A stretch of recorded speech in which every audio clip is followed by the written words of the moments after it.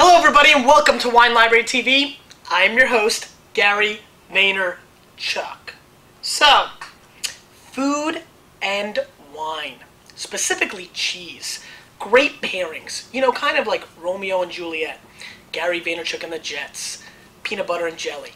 Cheese and wine is the way to go, and it's really one of my favorite combos. I pretty much eat cheese for dinner often. Once or twice a week if I can help it, with some peppers or other things of that nature. I'm an enormous cheese fan, and today, finally, it's time, episode 98, to attack the cheese and wine pairing. So that's what we're doing today. So, what else before we get into our wonderful tasting? Let's congratulate the New Orleans Saints. Big win last night, killed the Falcons. Big win. It's great to see the people down here there have something to cheer about, considering what's gone on over the last 14 months. Hopefully this is the beginning of the resurgence of one of the great cities in the world. What a great food and wine town it has been for years and years, and I can't wait for it to get back to its level, and hopefully maybe that's what we'll do, the Wine Library TV party. Other than that, Fred Savage? Ugh, come on. I was thinking at least Freddie Prinze Jr., George Clooney, something like that. Maybe I'll play myself in the Wine Library TV movie. But the Fred Savage thing was pretty funny. Good work. All right. Other than that, not too much on the agenda other than great wines, great cheese, and I'm real excited about it. Wine number one is the Wegler 2004 Riesling. 9% from the Moselle. 9% alcohol, so it's a light little wine. Let's see what it's doing. Really interesting wine. $15, 90 points, Wine Spectator. Really vibrant, spritzy nose, really coming alive on the nose.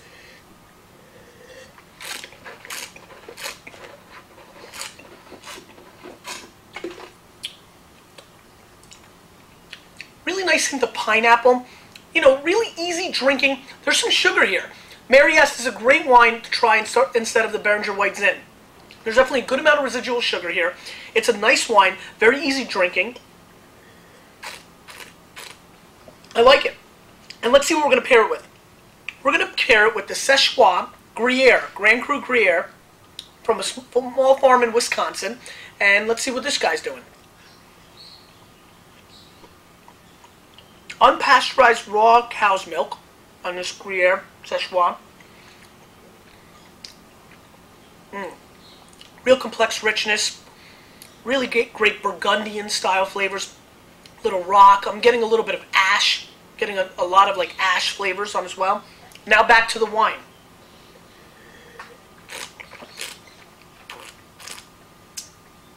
This is going to be one of my favorite episodes of all time. Okay, here's what's happening. With this wonderful matchup with the Gruyere, it's bringing a little bit of body to the Wegler. Whereas before, it came off very crisp and clean. Because of the enormous amount of flavor that the Gruyere is bringing to the table, it's bringing weight to your palate.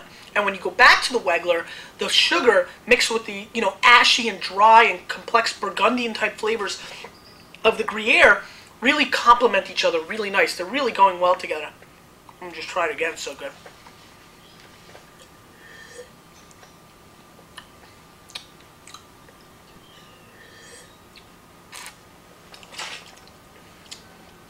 This is going to be an eye-opening episode. This is awesome. It's already going better than I thought. Cheese and foods, like atmosphere and mindset, can really change the way a wine tastes. And this Gruyere, going with this Riesling, and Gruyere goes great with Rieslings, Proseccos, Gewürztraminers, you know, wines of those nature, those crisp wines, because they complement each other. The weight and complexity of the Gruyere go really great with the simplicity of the wine, giving you an amazing Epicurean experience in your mouth. You know, but it's really great. This is a great combination. Let's give the wine an 89. Let's give the Szechuan Gruyere a 92. And let's give the combo 90 points. Really cool. I'm going to clean out my palate. A lot of flavors today.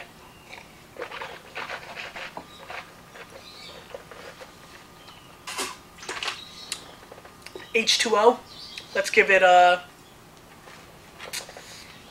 83. You know, not into water. All right. Let's move on. The next wine, Candy Point 2005 Sauvignon Blanc from the Marlborough. Really cool producer. I'm a big fan of their wines. I just started getting this wine. I've been, where did I first try this? I think I had this first on vacation somewhere. I can't remember. It was not available in Jersey. I seeked it out, worked real hard to get it, and now we have it. It's a great producer. I hope the 05 shows well because I have the 04. Let's see what happens with this. Now,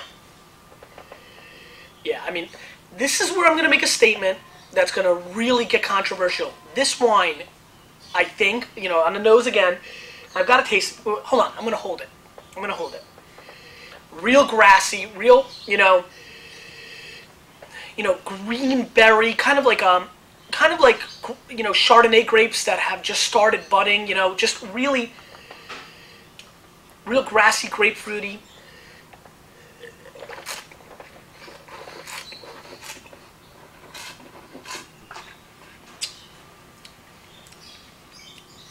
Classic cat piss, you know, I know, but it's that classic flavor profile, and the silkiness, and the complexity, and the Pouilly Fumé style Sauvignon Blanc from the Loire Valley really has the weight, not just the crispness and the cleanness, but has the weight to stand up to big meals, and that's why this wine is a 91 to 92 point Sauvignon Blanc from New Zealand, no doubt.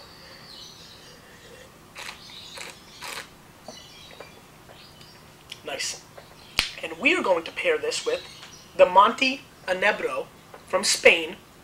Nice little white cheese here. Let's try it. This is a goat cheese. Jesus. The Monte Enebro. And the Enebro is one of classic goat cheese. I mean, tons of flavors. Wow. Coats my palate. It's got that classic sharpness that you love in a goat cheese. Not too over the top. I'm getting, you know, a very elegant, clean creaminess, almost like a cream cheese aspect to it. Just really delightful. Wow, really nice.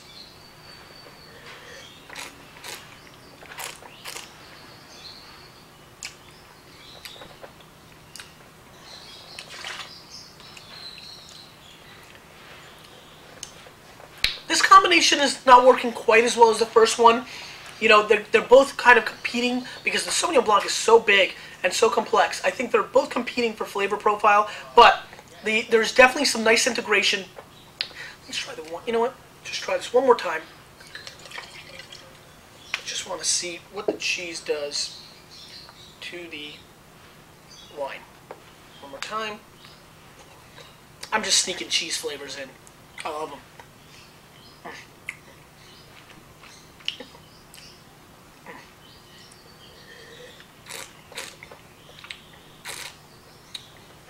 Yeah. The only thing it really does is the Enebro is able to cut through some of the acidity that the Kennedy Point is bringing to the table, but it's not killing me as a combo. I think they're both kind of standing on their own. They're integrating just a little bit, just on the acidity level. Other than that, not that much. I'm going to score the Kennedy Point 92 points. I'm going to score the Monte Enebro 87 points, and as a combo, I'm going to score it 88 points, 87 points. It's just a standard little combo. Nothing too crazy. Let's move on.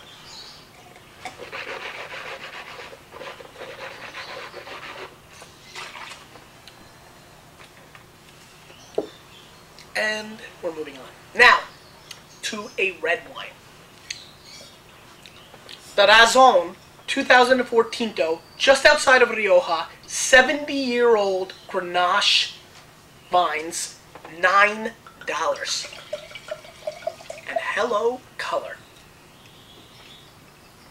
I mean, big color. Really should be interesting. Yeah. Big nose feel, a lot of cherry, little kirsch on the nose. Little dark chocolate even on the nose.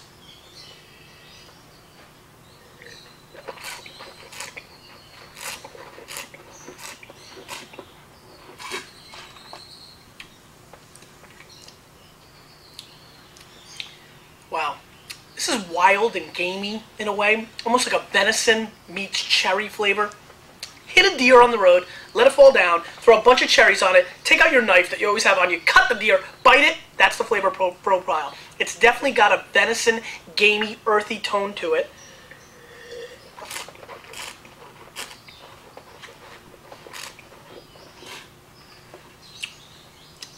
But a sweet cherry on the finish, dry, sour cherry on the finish.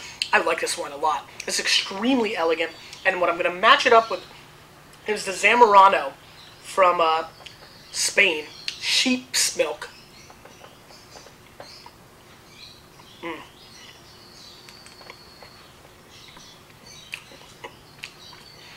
Zamorano is a very focused cheese. Again, also pretty earthy, classic creaminess on the mid palate of the cheese. That transition flavor you're getting. I like this a lot. A lot of people love Zamorano. It's very popular. You know, it's got a little sharpness to it, but not really. It's a very subtle little sharpness to it. It's a very nice cheese. I like it. Let's see what it does to the Razon.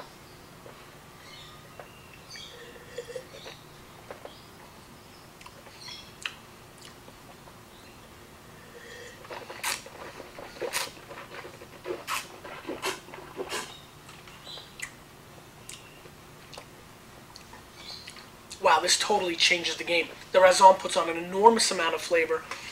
Wow.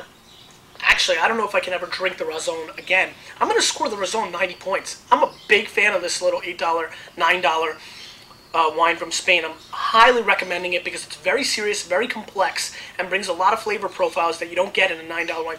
It's not just this grapefruit juice that a lot of $9 Spanish wines have become. With the Zamorano, which I'm going to score 88 points. Very good cheese. I liked it. Not as much as the Gruyere, but the combo itself, 92 points. This is exactly what you want to happen. The cheese brought an enormous weight to the wine, a lot of complexity. They integrated beautifully, you know, just delightful. I mean, what a great combo. And really, talk about value. $8. The Zamorano is not an expensive cheese. You grab a pound of that, you buy a couple bottles of this at $8. I'm talking about an amazing evening for under 20 bucks. So, home run. Let's move on. We're going to finish with a sparkling wine. That's right, from Tasmania, Australia. That's right, like the devil. This is the Jan's non-vintage sparkling wine, and you know, made in the champagne style. Let's see what this does. It's kind of funny to do that. Now the Jan's is 51% Chardonnay, 46% Pinot Noir, and 3% Pinot Meunier. It's a $16 or $17 bottle of sparkling wine. A great alternative in the past. A lot of people here are raving about it. This is my first attempt at this wine.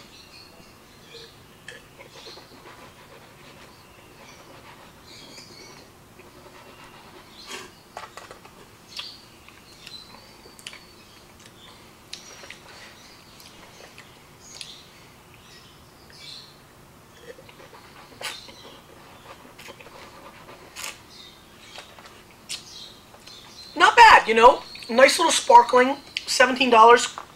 Crisp, clean flavors, kind of lemony, apple peel. Not too bad at all. Just, you know, solid. I'm going to go 88 points on it. I like it. You know, I like it. I don't love it. I think it falls a little flabby, finishes a little soft, but what are you going to do? Now, the cheese it's matching up with is one of my favorites of all time. This is a 3 mix of goat, cow, and sheep. It's called Latour. It's just an unbelievable little cheese. It's flown in and sold immediately. We get it on Wednesdays and Fridays, and I'm taking a big chunk because it's one of my favorite cheeses. It's like candy. I love it. Wow, creaminess, you know, just a double cream, just great stuff. Wow.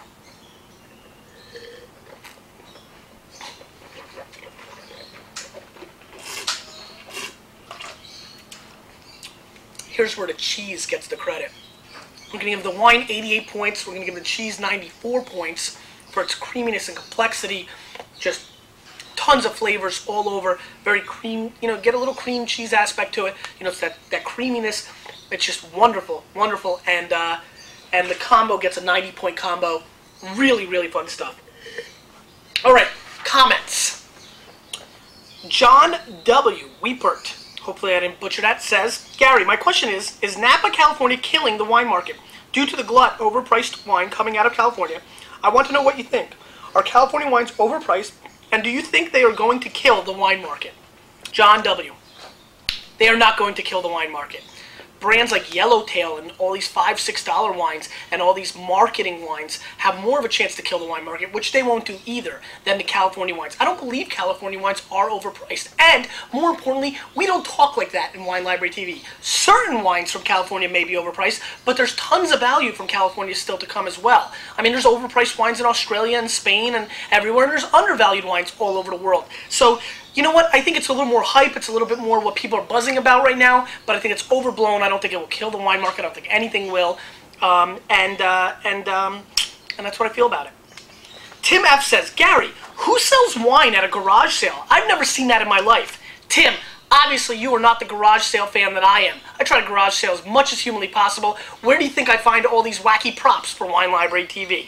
Finally, Jeff Cass says, Gary, great show. Just turned on to Wine Library TV this weekend by Chris Staniski, who made the spreadsheet, right? It's great.